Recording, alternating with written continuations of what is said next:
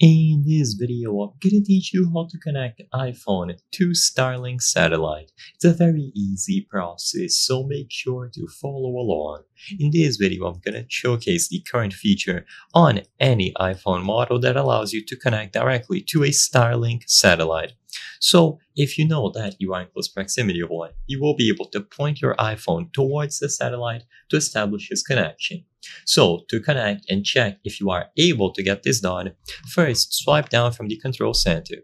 In here, you will see a bunch of options, and what you have to do is long press on the option regarding connectivity. So usually you will have tiny icons like airplane mode, airdrop, Wi-Fi. What you must do is tap and hold at the top left corner where you see all of those icons related to connectivity.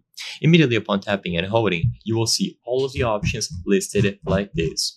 And if you look at the bottom, you might be able to find satellite.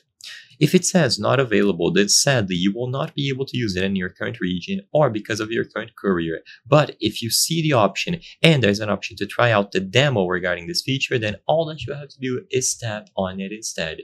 And immediately upon doing so, you will see the option to try the demo, and finally you will get instructions on what to do.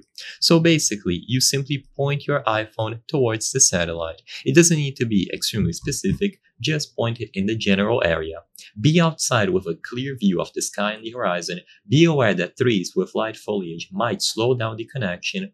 Hold your iPhone naturally in your hand. You don't need to raise your arm or hold your phone up, but don't put it in a pocket or backpack, and you will be able to have this connection established. So be in a clear area and point the iPhone generally in the area of the satellite.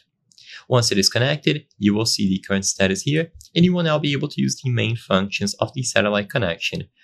Usually, this will refer to emergency SOSs, but you also have roadside assistance, Find My, and the messages option. I hope I was able to help you on how to connect iPhone to Starlink satellite. If this video helped you, please be sure to leave a like and subscribe for more very easy tips. Thank you for watching.